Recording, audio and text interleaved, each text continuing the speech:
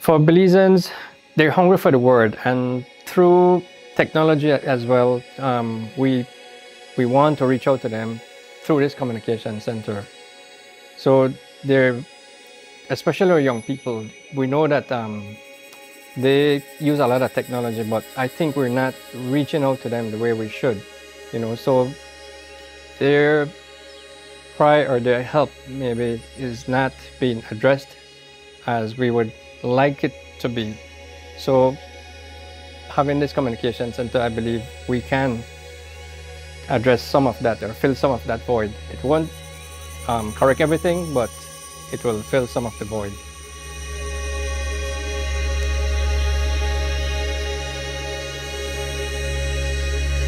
It's not just about being heard, it's about coming from the heart, coming from God as a central part of our lives, Him guiding us and let us reach out to those who are crying for help, the poor, the people who are less fortunate, So we need to listen to their cry, and even to the people, listen to them to serve them in the areas where they're most needed.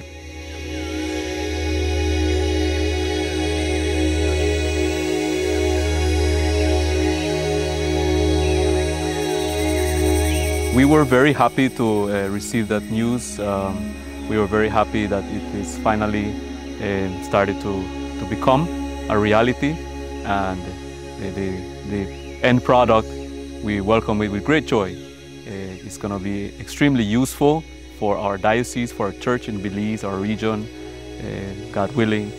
But it's a project that we are grateful, but at the same time bring to use it to evangelize, and at the same time to reach out to others out there who are hungry, longing for the Word of God.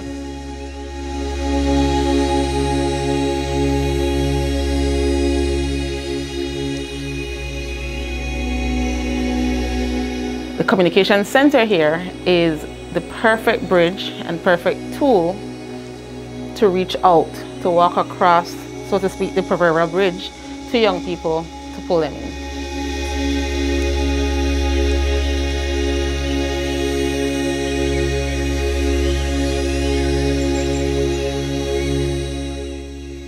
There are so many things and so many ways they can make use of this diocesan facility.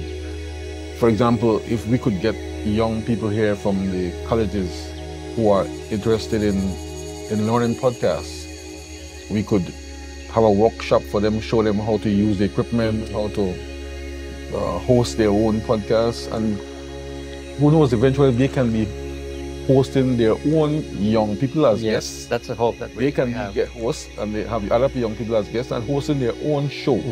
That's something I think we should seriously consider in the near future. In the near future, I like that idea. I just keep seeing that revolving in my mind. So we're having a podcast show hosted by two young people, and the guests are also young people speaking about events that would influence our church. Yeah.